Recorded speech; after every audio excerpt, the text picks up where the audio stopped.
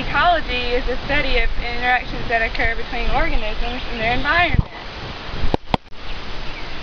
Biodiversity is the variety of species in an environment.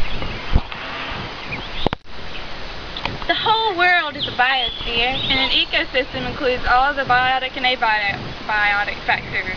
Biotic factors are the living things, such as the plants and animals.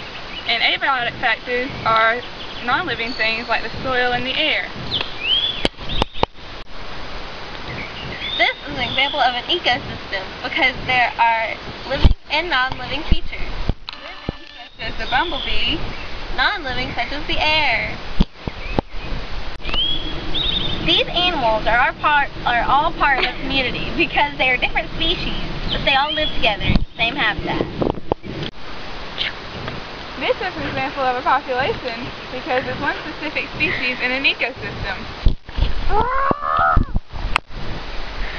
This is an organism because there's just one of him. Kudzu is an invasive species because it was brought here from another country and is taking over the environment and affecting the wildlife here. Symbiosis is a close ecological relationship between organisms of two different species. The bee and the flowers have a mutual relationship.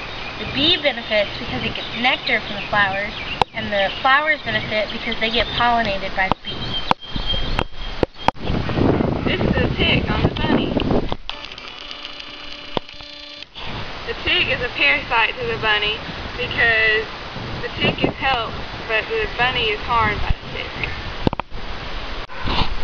The squirrel has a commensalistic relationship with the tree because it benefits from the tree, but the tree isn't helped or harmed by the squirrel.